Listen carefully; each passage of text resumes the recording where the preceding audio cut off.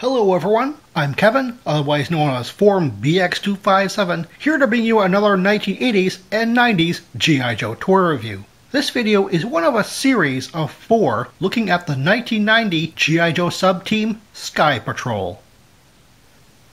The series consists of 6 figures, all with working silver foil parachutes, and 4 vehicles, all with vac metallized silver chrome bodies. They were all sold separately, and the vehicles had no designated driver or pilot.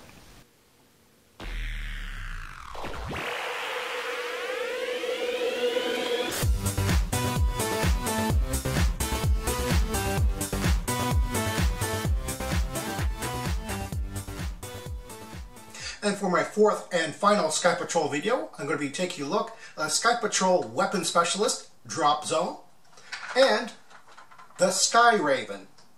Now, as I've said before, none of the Sky Patrol characters or vehicles made any appearance in the Old comic run of G.I. Joe, but they all make appearance in the 1990 DiC animated television series. Both Drop Zone and the Sky Raven make their first appearance in the episode titled D-Day at Alcatraz Part 1. And for my final Sky Patrol figure, I'm going to be taking a look at Drop Zone. More specifically, his accessories, and first I'll take a look at the common accessory that all Sky Patrol figures had, and that is the backpack for the parachute pack. The backpack had the same sculpt, and were different colors for each of the figures, except for, well, maybe Drop Zone and Airwave. Now, these might be different shades. I don't know if this is coming out in the video. It could just be my eyes, but they look like the same shade of brown to me. Anyway, you pull the ripcord, you open this thing up, and the folded silver foil parachute would normally be inside, but I don't have it in here. But this is what the silver foil parachute would look like. And this is what the design on here, which might be a little bit hard to see, but it's actually an eagle in flight with a lightning bolt behind it. It's a rather big parachute because it is a working parachute and needs the surface area. Anyway, taking a look at Drop Zone's accessories. He comes with a machine gun. That's what it's called on the contents list of the card. It's not very specific, which is kind of unfortunate. We don't get a particular name for these types of accessories. Now, as you can see, it's just one piece with well, it's a double-barreled machine cannon, really. Rather a lot like the multi-barreled weapon that Static Line came with. Although Static Line's is kind of strange looking, whereas this looks a little bit more conventional, to be honest.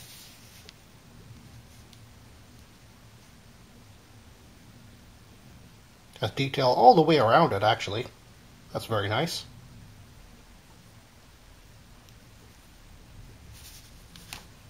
And the figure comes with a removable helmet with a liftable visor. The helmet is actually fairly plain, considering the other Sky Patrol members tended to have a little bit of detail on their helmets, but this one is just kind of plain. All the Sky Patrol figures are, from the neck down, remolds of previous driver figures. And in this case, Drop Zone's mold donor was the Cobra Night Raven Pilot 1986 Strato Viper. Very appropriate, seeing as we actually have a Night Raven remold in the Sky Patrol line, which is one of the reasons why I actually do use Drop Zone as the pilot for my Sky Raven. However, I don't mean to imply that only figures with the Strato Viper body mold will fit perfectly inside of the cockpit. While I did complain that the cockpit seemed a little bit cramped when put into the Sky Raven, I have to say that basically any figure can really fit in here and fit very well. Although, personally, I actually think that this goes very well because he seems to have those Cadbury caramel colors which go very well with the caramel colored plastic which they've used for the cockpit seats here. While the accessories were unique, the head sculpts were also unique for all the Sky Patrol figures. Let's take a look at his face. If you're looking for a drop zone figure on the aftermarket, he's a fairly sturdy figure, and it's fairly easy to find him complete with all of its parts. However, you do have to look out for the condition of his machine gun. Not only do the handles on the ends kind of snap off, these braces, which are supposed to go up onto his chest, can also be broken off as well. As you can see, they're a fairly thin plastic. Of course, the other thing, which is pretty much common to all the Sky Patrol figures that you have to look out for, is whether or not they actually have the parachute in them, well, in the backpack portion, because that's really what really bumps up the price on the aftermarket for these figures. They're very, very popular with collectors on the aftermarket, so they do go for quite a bit more than what your average figure from the same year might go for. I touched upon this in previous reviews, but Sky Patrol figures were the first premium sub-team. Prior non-store exclusive sub-teams like Tiger Force and Python Patrol were priced the same as basic single figures. However, Sky Patrol figures were priced $1 extra or more. In today's economy, that doesn't mean much, but in 1990, that was a striking difference. To give you that premium feel, the cards were larger than the standard basic figure card. Did they need the extra space for the large parachute and backpack? Well, apparently not, as Europe got a version of Static Line that fit just perfectly on the standard card. Certainly the crown jewel of any Sky Patrol collection has to be the Sky Raven. The mold was originally based on the 1986 Cobra Night Raven, which was an all-black SR-71 Blackbird inspired design. And a lot of collectors really tend to think of that as the most beautiful jet in the entire vintage G.I. Joe series. However, with the Sky Raven's all chrome and all the same features, except for one, of the original 1986 Night Raven, I think that Sky Raven actually gives it kind of a run for its money in the most beautiful department. The Sky Raven has all the same features as the Night Raven, but I'll go through them fairly quickly anyway. Starting with the lowering cockpit. And you can actually take the seats completely out, just for ease of putting the pilot figures in there. I'm just going to put the drop zone figure in there, and maybe a Static Line figure in the back, just to show you that it does fit in very, very well. One thing I noted with the Night Raven is that figures always seem to be kind of squished up in there. As a matter of fact, you do have to kind of angle this whole thing in here into the hole, and then onto the lower fuselage cockpit tray thing here, and then raise it all up. But still, I think they fit really well in there. Above that, we have this raising and lowering little gun with an air brake cover over it. The air brake cover is something which can pop off fairly easily. However, interestingly enough, this is the same color and even part number as the original Night Raven. So, even though it was kind of a hard thing to get on the Night Raven, you can swap these things out. Behind that, we have two opening engine covers, just on the engines. Again, these are the same black parts which are from the Night Raven.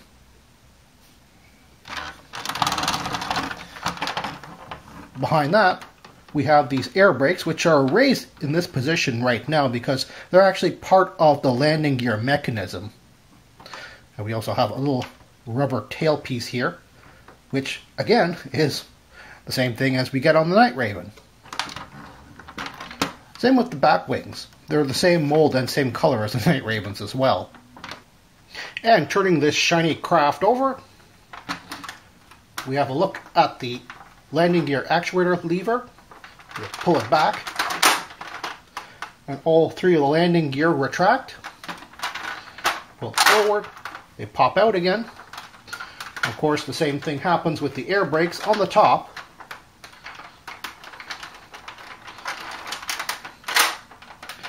They flip in and flip out.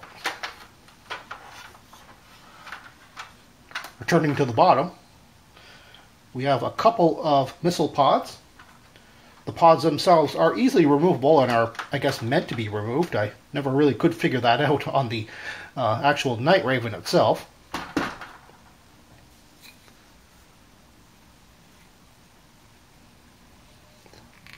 And the missiles are removable. Exactly the same mold as the Night Ravens, except for the color, of course. In the middle, we have a lowering bomb rack. Just like on the Night Raven. Again, we have white bombs, which are the same color as the missiles. And taking a closer look at the landing gear, these are exactly the same as the ones on the Night Raven. The same rubber tires, they all freely roll, the same silver hubcaps, and the same dark gray struts. The only thing that's different, of course, is the landing gear flaps themselves. They're a jet black, which matches the black of the bottom of the Sky Raven. However, on the bottom of the Night Raven, it was a light blue. As I mentioned, the Sky Raven has all the same features as the 1986 Cobra Night Raven, except for one thing, which is it does not have a drone to attach to the back. Now, it still has the peg, which is useful. So if you had a Night Raven drone, you could attach it back there. Or I would suggest tracking down a 1989 Crusader, which came with an Avenger drone, which was basically a G.I. Joe version of this, but in white plastic. And as you can see, it attaches just fine. And here's a comparison between the Sky Raven and the Night Raven in all their 26-inch long glory. Yeah, these jets are huge, and you do have to keep that in mind if you're buying one for display. However, like I said before, the Sky Raven, and even the Night Raven to some degree, are probably jewels in some people's collections, so you will afford them the right amount of space for display. And speaking of which, let's just take off the drone here to show you that I have my tail fins on my Night Raven retro blasting style pointed inwards, which is an option that you can do, even though they are meant to go outwards like that.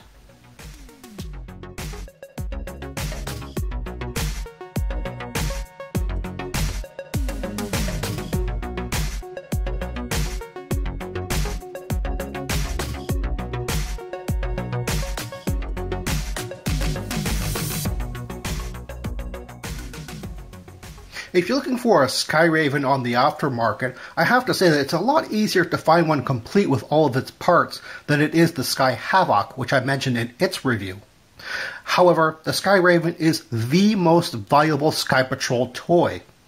Its premium has really skyrocketed on the aftermarket because collectors really love this thing, and well, I can see why.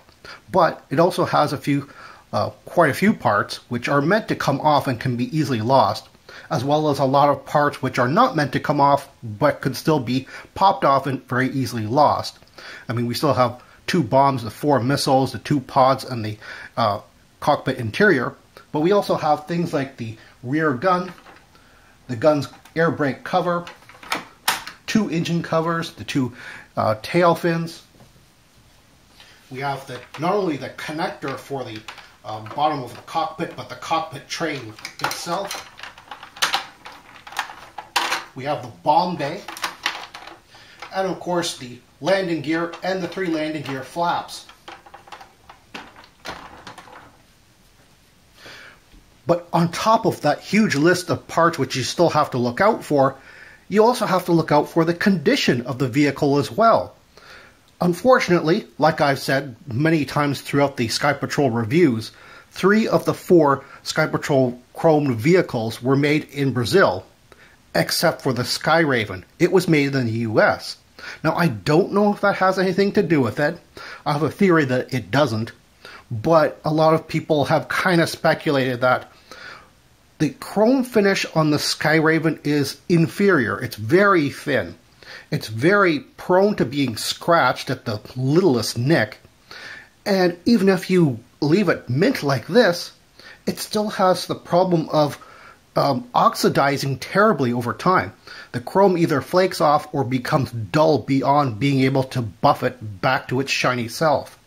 Even my example, even though it's very, very shiny, it has a lot of spots, which, like here for instance, it's really hard to see because, like I said, I've kind of buffed this with extreme care so that I don't buff the chrome completely off, but it still has like little bits like that, and I'm kind of worried that this thing will